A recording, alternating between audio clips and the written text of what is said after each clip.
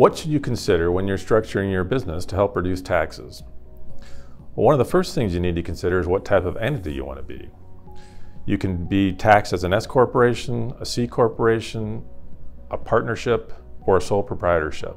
The decision that you make can impact the taxes that you paid. A C corporation, for example, will pay tax on its earnings itself. So if a C corporation has income, it pays tax on that income. Whatever's left after it pays taxes, if it distributes that as a dividend, those dividends are taxed to the shareholders. So there is a double layer of tax with a C corporation. Partnerships and S corporations are what are commonly referred to as flow-through entities. So an organization that's taxed as a partnership or an S corporation does not itself pay tax on the income that it earns, but that income is passed through to the shareholders or the partners, and that income is picked up on their personal tax returns. So there's only one level of tax associated with those types of entities.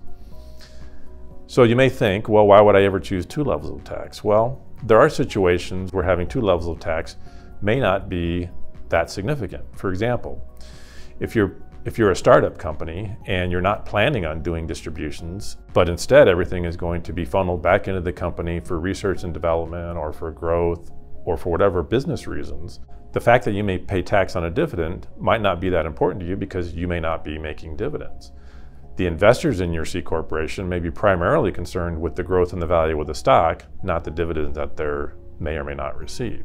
That is a situation where the fact that a C corporation can pay two levels of tax may not be that significant. Another consideration is what type of assets your business will hold. And this is primarily important when the company is either sold or when it is wound up and liquidated. If you're primarily a service business, you aren't going to have a lot of hard assets that might attract capital gain or ordinary income when the business is sold or when it's liquidated. If you do have a lot of hard assets, for example, real estate or manufacturing facilities or things like that, you are going to want to be in a structure that has the fewest levels of tax as possible. So a service business may be fine being taxed as a C corporation because when it's sold or wound up, there aren't a lot of hard assets that are going to attract a potential double level of tax. If you own real estate or other hard assets, an S corporation or a partnership may be a better fit because when those assets are sold or when the business is wound up, there is typically only one level of tax that is associated with that. Another consideration when structuring your business is what type of return are your investors looking for? Are they looking for cash returns or are they looking for a return based mostly on the appreciation and the value of the company? If they're looking for cash returns, an entity like a C corporation may impose an additional tax burden because, as previously mentioned, the dividends are going to be taxed when they are distributed to the shareholders. In an S corporation or a partnership, when the cash comes out, that's not necessarily a taxable transaction. So that can be an important consideration when you are structuring your entity.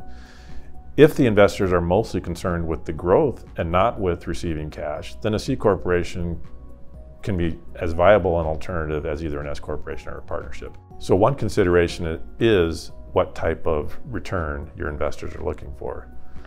Another thing to consider when structuring your business is, should you adopt a retirement plan? A retirement plan is a good way to reduce taxes going forward in that the contributions that the employer, the company, makes to the retirement plan are often tax deductible.